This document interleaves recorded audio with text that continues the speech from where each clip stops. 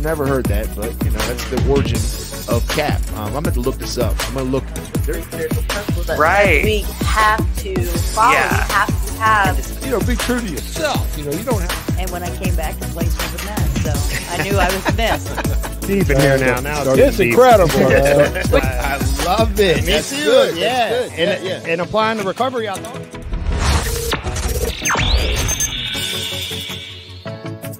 Be a strip mall. Yeah, right beside you. Good morning, everybody out there in the world today.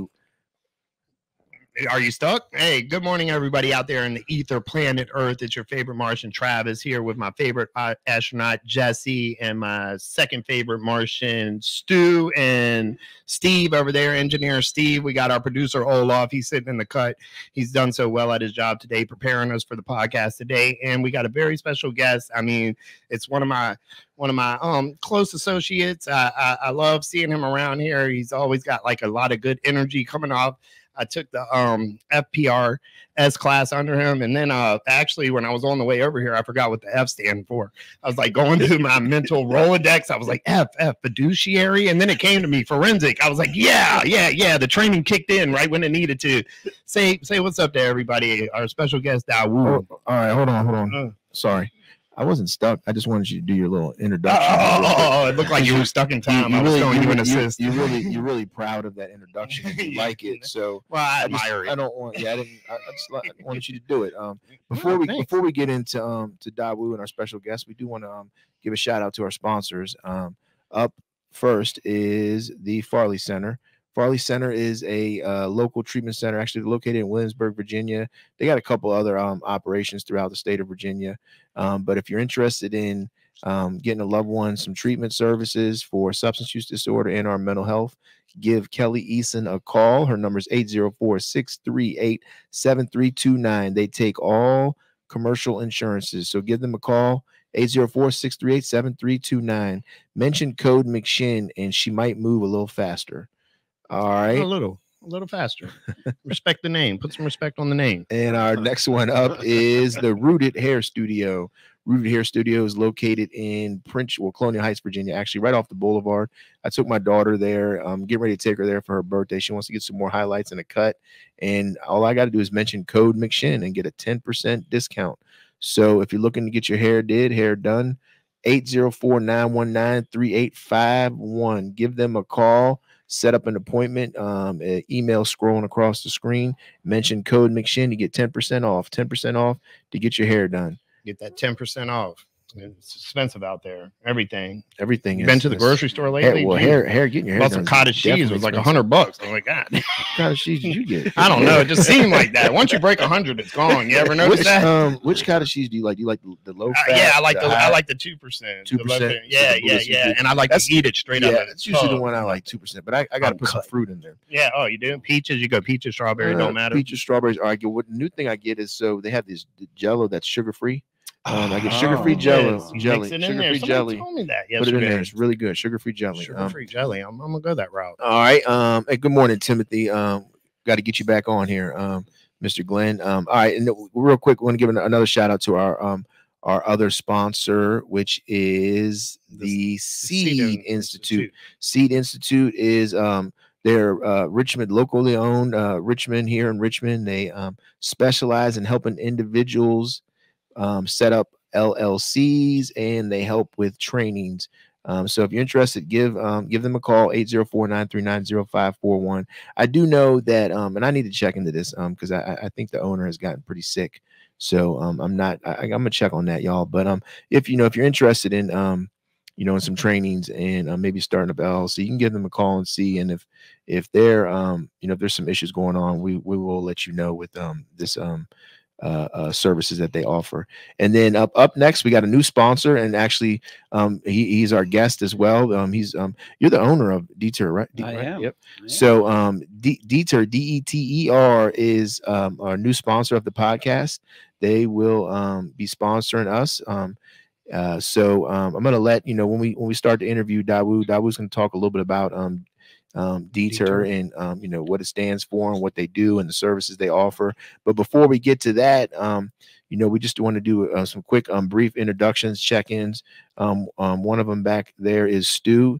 Can we rotate the cameras? We can't rotate the cameras. We don't have the remote. Stu almost should have getting to the camera. You should have. There he is, my man, Stu. We should have Olaf with like a camera over there. We can move it. That's a good idea. And just shine it right on his face. We got a lot of cameras now. All of our sponsorships have really panned out because we have a few cameras. So we wanted to make sure Stu got on there. Everybody knows Steve. Steve's the man, the myth, the legend behind the camera, but now he can be seen. Yeah.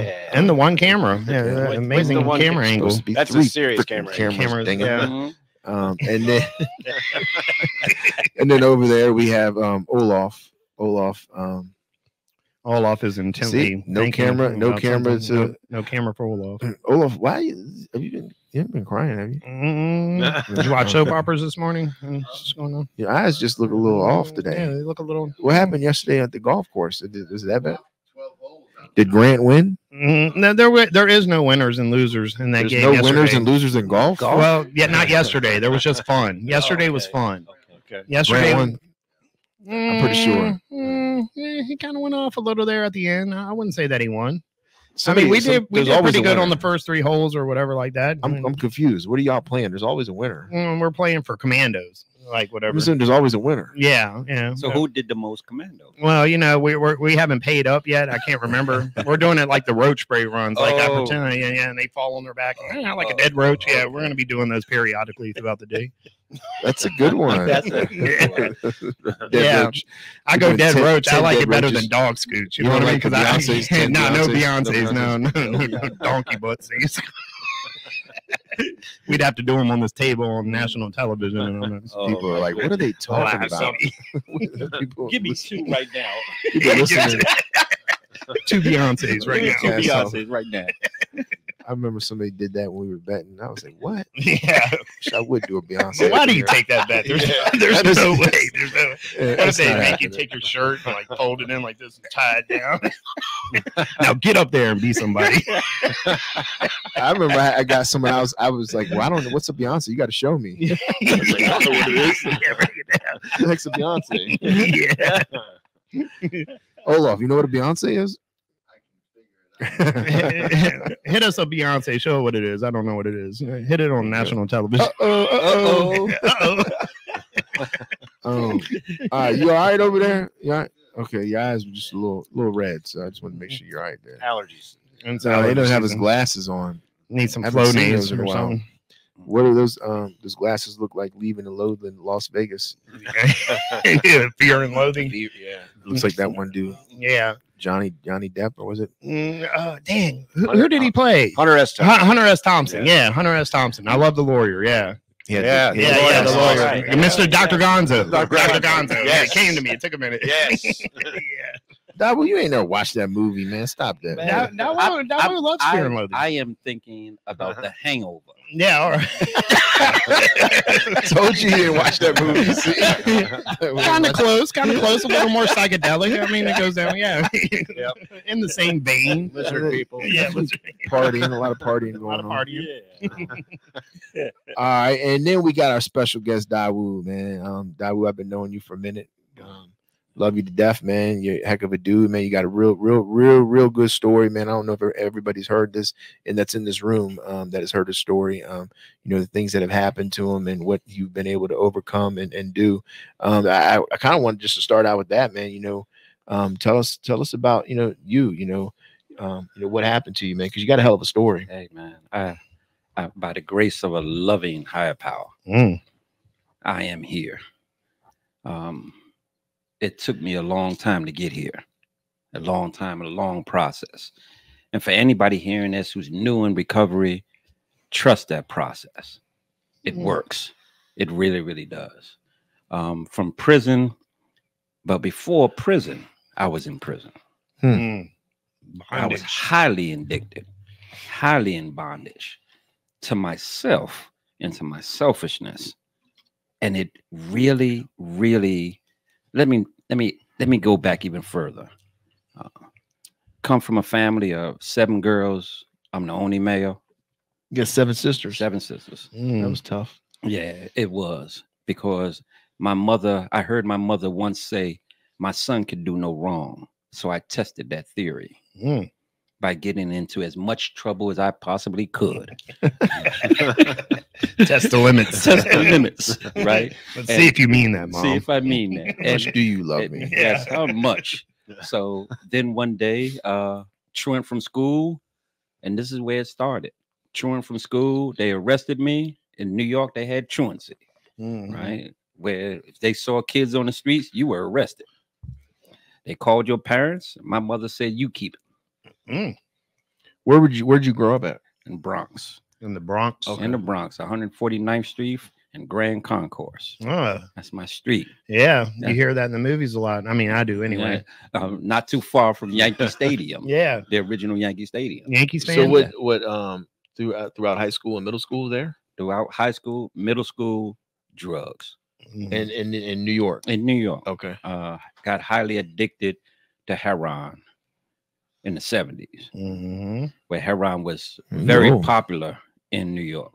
Yeah. For the veterans from Vietnam War and things like that, they were coming home. So it was a new trend. Everybody was doing it. I just went in with a friend to get some weed, and the next thing I know, I was coming out and I was shooting up. Oh wow, how old were you? 12. 12 years old, man. You remind me of this book I read when I was in juvenile. I think it was like Life is Like a Sandwich or something, about this guy who started shooting up when he was 11 years old. But it wasn't peer pressure. It wasn't any of those things. It was, I didn't feel like I fit in. So I wanted to be accepted. And that's what everyone else was doing. So I decided, okay, let me give this a try.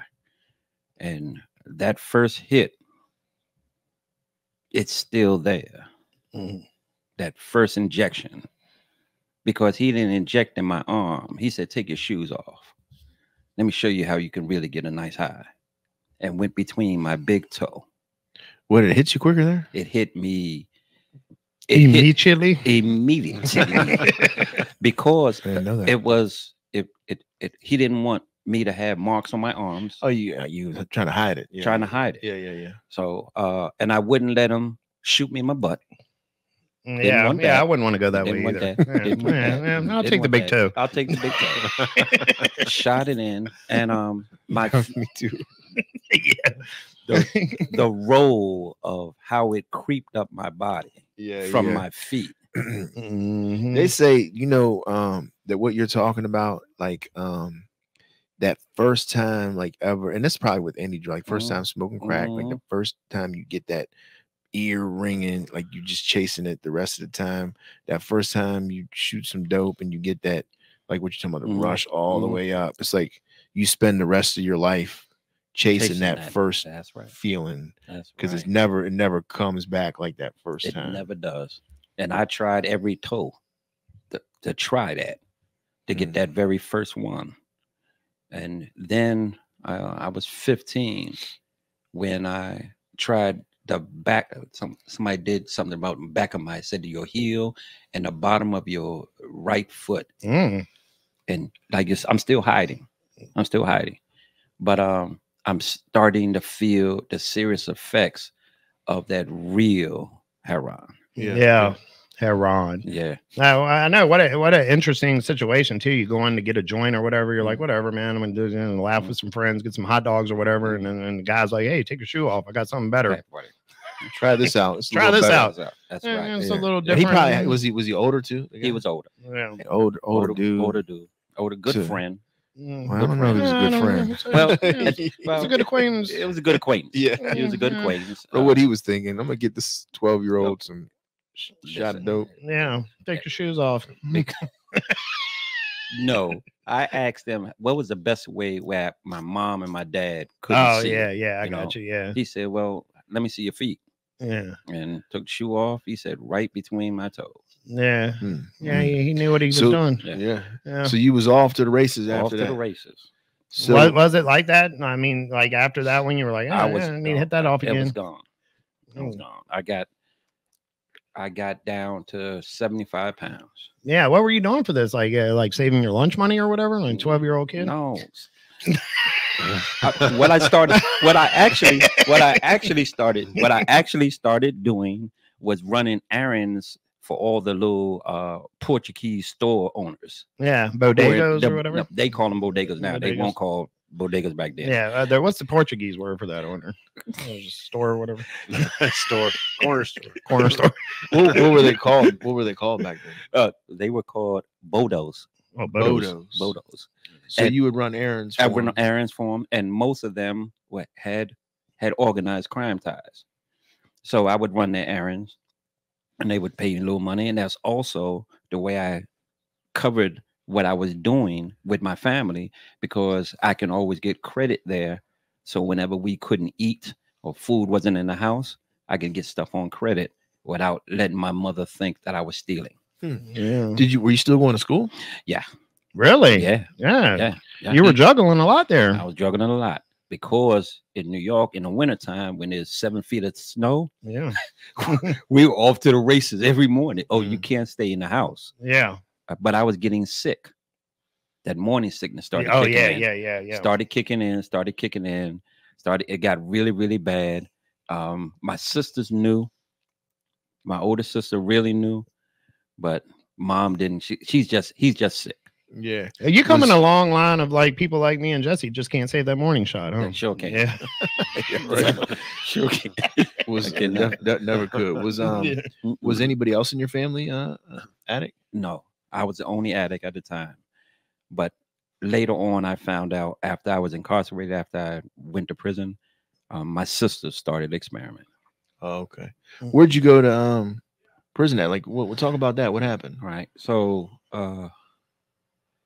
December 15th, 1990. No, December 11th, 1990.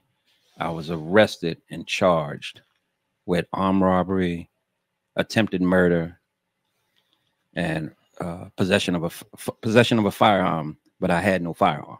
I had a knife. Was that in New York or in No, Virginia? that was in Virginia. Yeah. So how did you end up making your way down to Virginia? One of my sisters decided that she was in the military. She was in the Navy. So down in Norfolk, she brought me down to Norfolk, thinking that that'd take me away from the streets and everything, right? Geographical change. Yeah, but it didn't, because it was still in me. Yeah.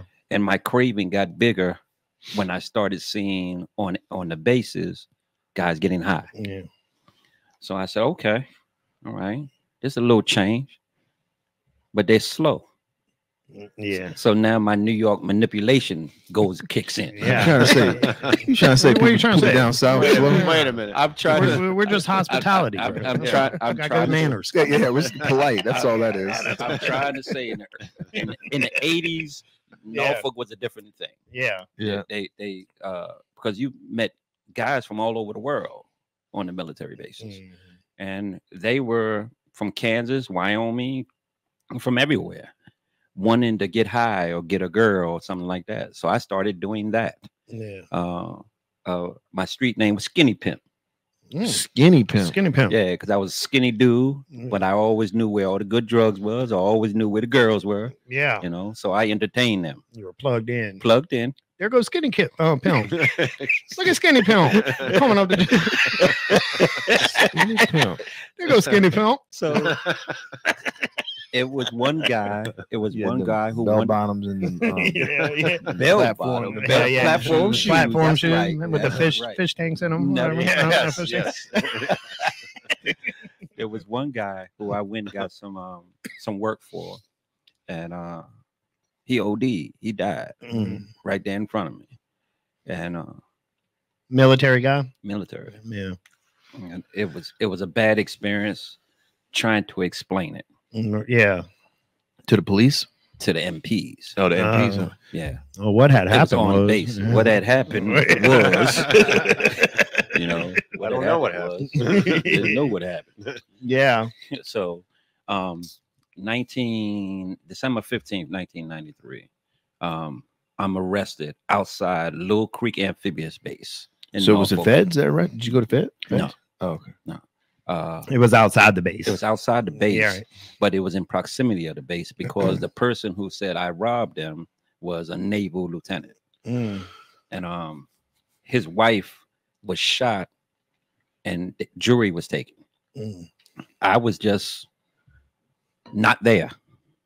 I was high with a bottle of naughty hair, with a pill of dope, Naughty head. somewhere else. Oh, for those who don't know Yeah, what naughty gin. head is, it's gin. Yeah, that good ting. No.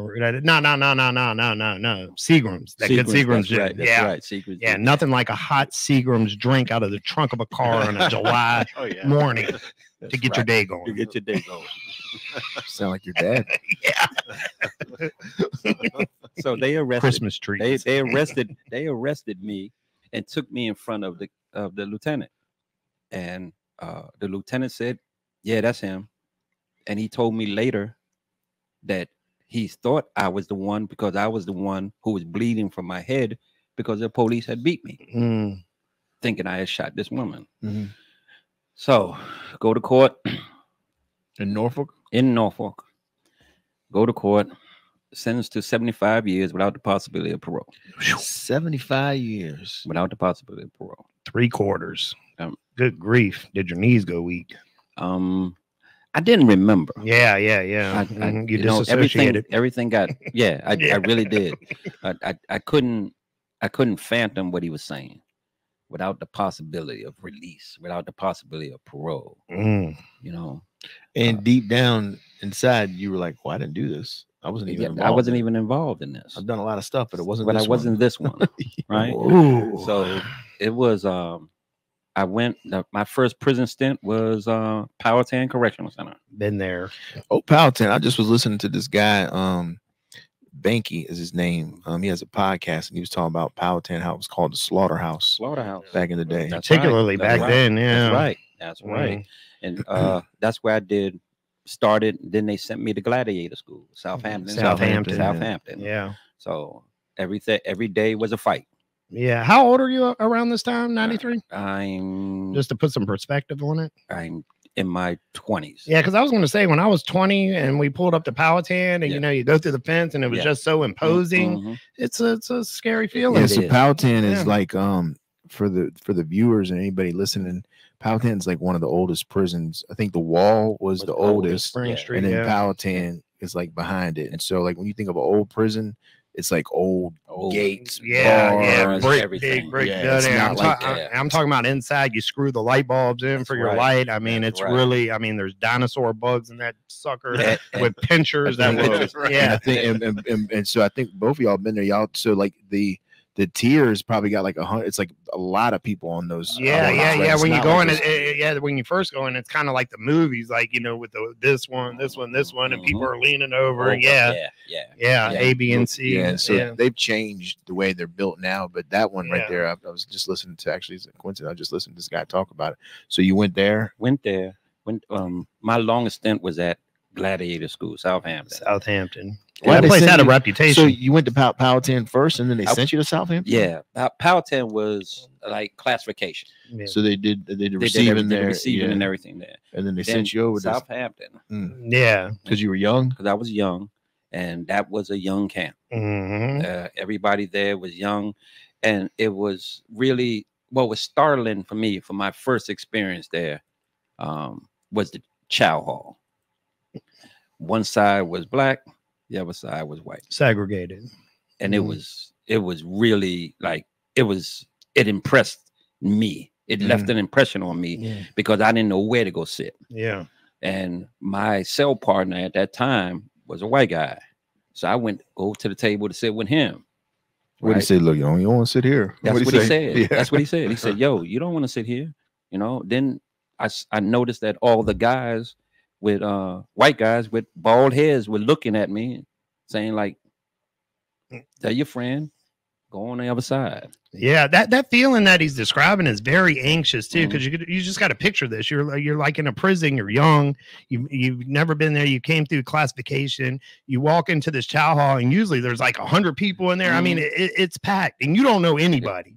You're just walking in there, and you're getting your food. You're hungry, but when you go in there, you're so you're like, what do I do? You're like stuck. And then somebody guides him over to where he can sit because the fear of doing the wrong thing. You don't want to step wrong. You don't want to step wrong in there because because it's unknown, and there's fear associated with the unknown anyway. And then you put yourself in this kind of like pressured situation as a 20-year-old kid or whatever, Mhm. essentially locked up for something he didn't do, you know, and he's just like, how do I survive this? And just That's eating the food, just getting your tray is a survival situation. Mhm. Yeah. And not only all of that, put it in, because this is the 90s, right? Mhm. Yeah. So like, you know, segregation has been, you know, it's not something that we, you know, it's just it's been done with, It's right? in regular so society. so for most all most intents and people purposes. you know, intermingle between races and Mhm. they got friends, and I'm pretty Mhm. sure you might have Yeah. had somebody that was white that was your friend, so Yeah, it was probably yeah, like, well, damn, I yeah. you New know, rules. yeah. New rules I don't know about, That's right. and it left an That's impression right. on That's you. right. It did. You're It like, really did. uh-oh, It I've just really, been really did. transported into time. Time. Like I'm in some microcosm of society that doesn't even exist anymore, but it exists here. What am I gonna do? Yeah. Yeah. Did they you know, segregated? Mhm. Also, did y'all break out by like, you know, where you're from, city, you know, Yeah. stuff like Cars. that? Yeah. Yeah. Norfolk, Richmond, DC, Roanoke, Mhm. you know, guys from Winchester. Everybody was set. Yeah. Was there a lot of gangs going on back then? Well, back then a gang was where you were from. Yeah. More where you're from? Norfolk, Yeah. Okay. Norfolk versus Richmond. Yeah. You know, that was a big gang, right? That was a real. And so big you gang. were with Norfolk. I was with Norfolk. Uh-huh. But everybody, this is a shout out to all the Richmond guys, man. Everybody who I really gravitated to was from Richmond, right? Everybody. And I'd never been to Richmond. And shout out to my man, long time, man. White guy, Aryan Nation, who took me under his wing, man, and showed me, you know, that Was that your roommate? no, this was a guy who was next to the cell, right next to us. And he just said, yo, man, young blood, come on with me, man. I got you. But all the black guys said, yo, man, don't hang around with that guy, man. But they telling me that not to hang out because of the skin color. Yeah. Not telling me that this is the dude that started me on a path of re-education, who started me on a path of sobriety. Long time was a guy who did AA, NA, he did everything. And he had his own group, a mutual aid group. He did everything. And he was the guy who said, listen, man, go back to school. So that's where you were like initially introduced to recovery. And recovery. Oh, long time. Cool nickname too. Yeah. Did you get any kind of you know, flack or repercussions from hanging out? I got a lot. I got a lot. And when I mean they call Southampton Gladiator School, they called it Gladiator School because what the first thing they tell you is you see the biggest guy on the yard and you hit him. Right? Did you do that? I know. Yeah, that never seemed like a good idea to me either. I'm like, what am I going to do this for? Maybe the guy's cool. Maybe I like him. Sorry, I got to do this. No. I gravitated toward long time because long time was the guy, man. He said, man, recovery possible for you because I was still fiending. I still wanted drugs. Was there some in there at the time? There was plenty of drugs. There was plenty drugs in there. Yeah. But he kept me like he kept me. You know what I'm saying? And I'm telling you, this guy showed me a new way of life without being my sponsor, without doing any of those things, but just daily sending me quotes. He was the guy who gave me my first blue book. Okay. You know what I'm saying? The first text. Yeah, that was my guy, man. That was my guy. Shout out to him. Why they called him long time. He was sentenced to a life sentence and a dark day. Yeah. What's a life sentence in a dark day? That's an eclipse. Yeah.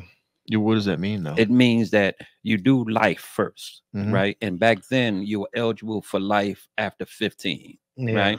But an eclipse has to happen on that 15th year for you to be eligible. So like this is. It won't happen. The eclipse is happening. The eclipse is happening next week. Yeah. Well, long time probably ain't waiting for this. Long time. So long time getting out. Long time gonna miss this one. He gonna miss this one. Yeah. Yeah. But the judge didn't give it like that. That's just what we called it as getting locked up. Natural We call it natural. We would call it natural life, but he got that in the 70s. From a judge in Roanoke. Yeah. Can you imagine the judge just looking down on you and saying that? He's like, hey, look, I'm gonna give you life and a dark day. That's what I'm saying. Like, judge and sentence. Right. So